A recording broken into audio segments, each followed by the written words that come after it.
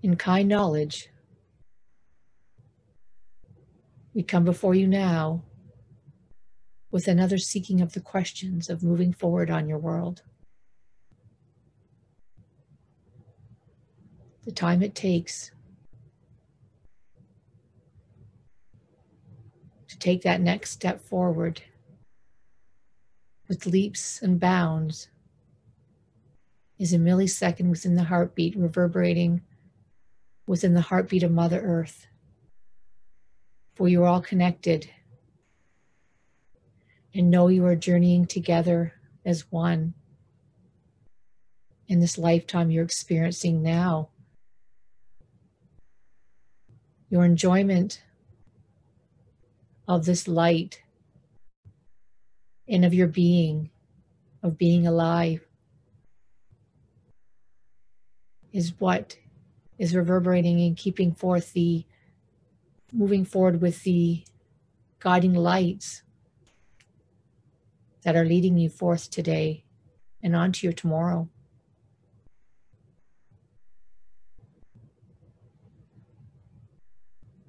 The education and learning in your world will be speeding up and taking a toll on some people where they will be given some information and knowledge and opportunities where they are not sure where to go with this bit of information. They have not had context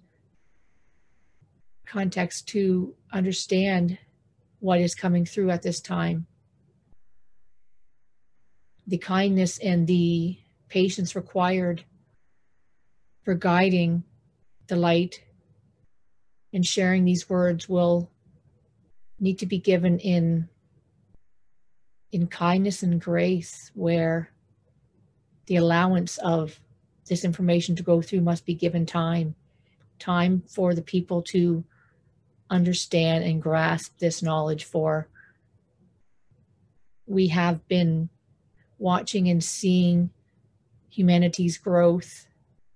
We see the suffering and we see the sorrow and we see the challenges, and yet we see your love. We see the love for your children and your families, the kindness and friendship and your neighbors. So when we bring forth this information, know that we come with light and love and strength and keen knowledge to be shared along the way to help open up the hearts of many others. Please keep this light shining so they can catch this ray and sparks of hope. That is what is so important. For once they can catch this spark and lean into this and grasp it and take note of this,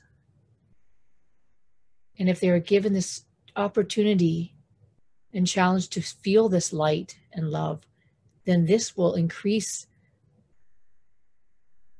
the connectivity and the quickening of the connection to this Christ light at this time. For they need to feel this and know this.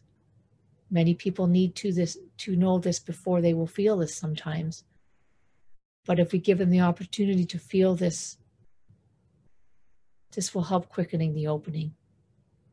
And please be there to help guide them in the opening and the teachings of our great ancients that are bringing back healings to your world. The fifth dimensional healings of light, the pillars of light, are standing tall, and through all of you light workers who can remain here to keep these standing so high and tall and receive the new hearts who are learning and looking for salvation, as you may say, but we know that it is not up to one person to help save or offer salvation. It is the whole collective where we are in this together. All is one throughout the cosmos, and know that just being together with love and openness in our heart will bring forth the gladness and changes in your world and the higher dimensional shifts we're all leaning into now. So please Cast away your blinders and look all around. Look for these people. Help give courage and strength. Teach them the wills of the ways where you have begun. And that will set them on their new path of newness. And believing in all the believing they need to believe in with faith that they too can create the lives they choose and they want in your lifetimes now. For this is what matters most. Please stand tall with vast courage and strength and reach your hand out to your neighbors and your brothers and sisters at this time of Christmas and Christ's light rings truth for many dimensions and many domains and many centuries ago, where the true bringing forth of the Christ energy is what will help move and bring forth the humans into the new coming age, the age of Aquarius, where we all belong, moving forth with the strength and the wills, where there's love and peace in the world. And for this is what we want to share with you. Amen.